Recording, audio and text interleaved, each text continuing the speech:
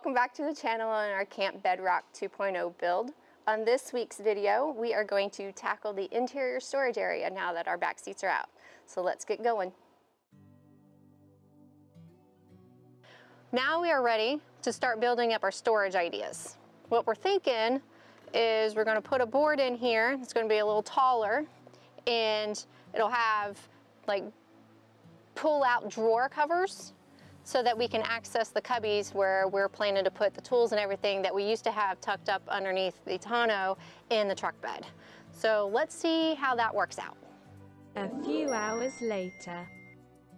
Okay, well, quick update. We're going to be wrapping up here. It's 11:15. It's New Year's Eve when we're working on this here today, and we're tuckered and we want to get showered and cleaned up and watch the ball drop, enjoy a bourbon, and wrap up our evening. I apologize for not having more updates, live action, but this is a winging it thing. We don't really know what we're doing. It's tough to put a camera in place or even do a time lapse when we don't know what the heck we're doing. I mean, we're kind of going on the fly. To that, what I did is I made these metal brackets. I welded up these brackets here that basically holds the wood, the side and the front panel board here, and it bolts directly to the seat bolt hole. So I think that's going to work really well. It's very, very robust.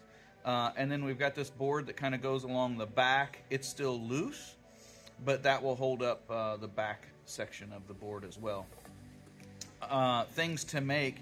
I'm going to add a support off of this bolt hole in the front, and that will not only add some additional support and hold it down, but I think it doesn't really need much more holding down. But anyway, it will help me with being able to push this out and kind of take a little of the hinkus out of this. Plywood's got a little bend to it. And I'm also going to make a bracket in the back just because, well, it's not that hard and I'm here. So we're going to go ahead and do that. We had mentioned, or Alana had mentioned, that we were originally thinking about some drawer guides or something to sort of open up a compartment where we could drop things straight into the top. The reason we were thinking that is the floor here slopes down, and we were worried about being able to maximize the space. But that was going to make this really a very complicated build. And Alana had the idea yesterday, actually, while we were building here this evening. I think you actually had it yesterday, but I didn't understand what you were saying. Anyway, we're just going to make like an RV trap door. Like we're just going to cut a hole here and have a little piano hinge or a hinge, and it'll drop down. In fact, Alana's already ordered the little push lock click button latches for it. So when those get here, we'll be able to finish that up. So when we take this back out, we'll cut the holes and everything. So anyway, we're going to go in, take a shower, and go to bed. And tomorrow we're going to pick back up with making this front bracket, making the rear bracket, locking everything, marking all the holes and everything, and then taking this back out for paint and finish. All right, well, fast forward a few hours, and it is partially secured, and we're doing a sort of a final test before we take it back out to paint and do the outside work. Ended up just using a piece of angle iron here. We're going to secure that bolt for the back piece in final assembly. It's very robust. That's holding the front real well. We even threw the fridge and the other shelf that we had in there back in to test fit, make sure that it was going to work. So here is the full box storage size. So there's the little back seat, and now it's time to cut accesses in, which you may laugh at, but we have changed our mind yet again on how we're going to access this space. And I think we're back to just a regular old flip top, flip lid right on the top. So we went ahead and made everything up here. We've got the back matching the liner real well.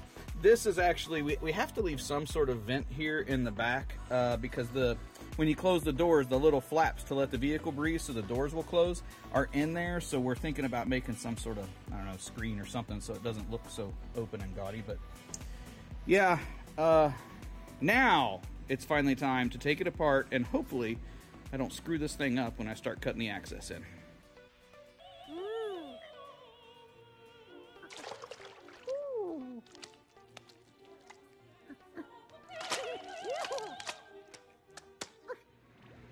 Well, here we go. We've got all the pieces now painted this evening. We did a prime coat earlier today, and then 2 coats of paint. And we're going to leave the pellet stove over here cranking tonight. We're going to move some air across it. Hopefully we'll be ready for install. I've got the aluminum doors here that will go into those 2 holes to access the storage. So yeah, hopefully be ready to install in the morning.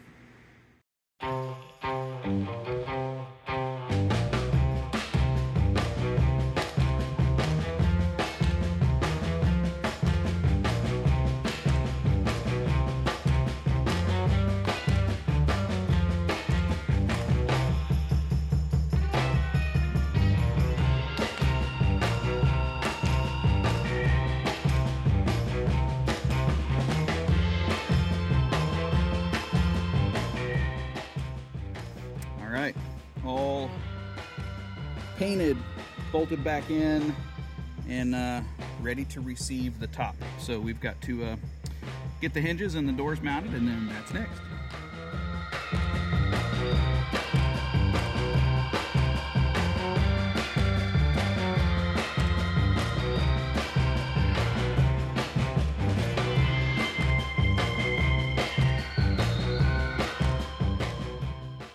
Okay, here it is, 90% now installed.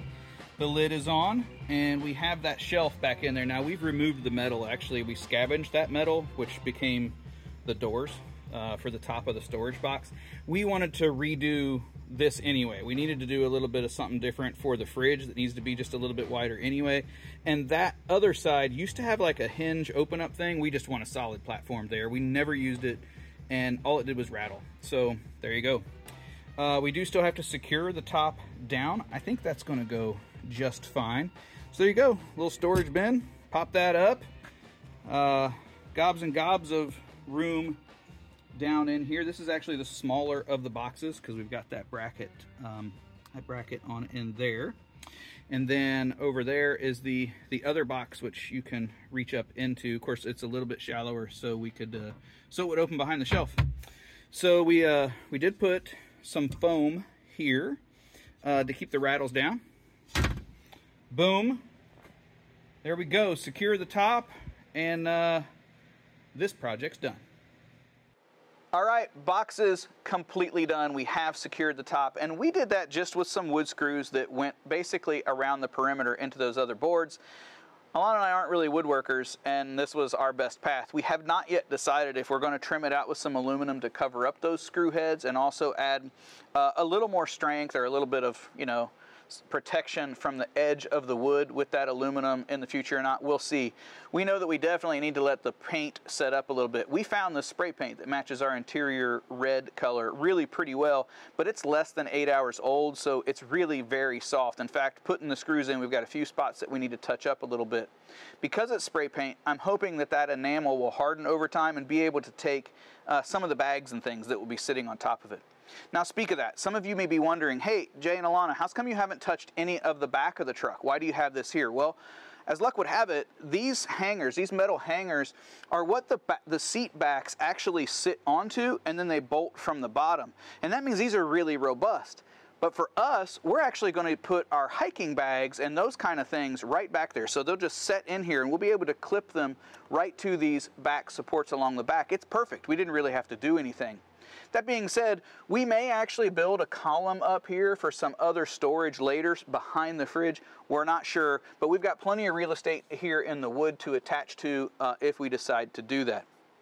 The last thing I'm going to do for this interior piece is actually a touch of electrical. I'm going to tell you what I'm doing, but I'm not actually going to do it in this video. This little box used to sit underneath the seats here, and what it did was it was connected directly to the truck battery to run our ARB fridge freezer.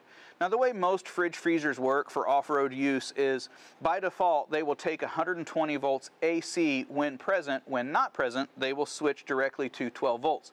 It's been really handy for us because when we had the Jackery in the back of the truck, we would actually plug it into the AC, use the inverter in that, and it would automatically switch off of the truck battery and run off of the Jackery. The thing is, that inverter, or that conversion from AC to DC, it's really inefficient. It caused us to use a lot more power on the Jackery than if we had just been running it on the 12 volts alone. So we want to bring this back where we can run from the truck battery, especially when we're just doing a long run down the road. I don't necessarily want to be using electric from the back of the truck. But when we're grounded, we don't have shore power, we don't have AC of any kind, I do want to run off of those batteries and not my truck battery. So we actually brought in a second 12 volt source that will come to this box so we can run the fridge that's going to sit inside the truck on the 12 volts DC. Now this on-off switch that I had in this box, it needs to go to a three-way switch. So I can select truck battery or I can select the batteries from the back. Then everything else, the fridge freezer hookup, as well as I have two USB ports here, and in the middle there's actually a little meter that tells me the voltage rating. Everything else will work the same.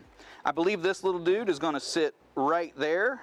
We're going to make a mount for that. We're going to get that installed here pretty quick. Now the other thing you observant viewers may have noticed, we've got this AC cord in here, and I mentioned we're moving away from running the fridge on AC. Well, remember, we've added connections or added things on the electrical system that are going to give us shore charging capability. And I even have a three-way switch that will allow me to disconnect from my inverter that will be on our electrical system to just run everything from that 120 volts shore power. When we do that, I have a wire that's actually come back into the truck, and that is here so we can connect the fridge to the AC.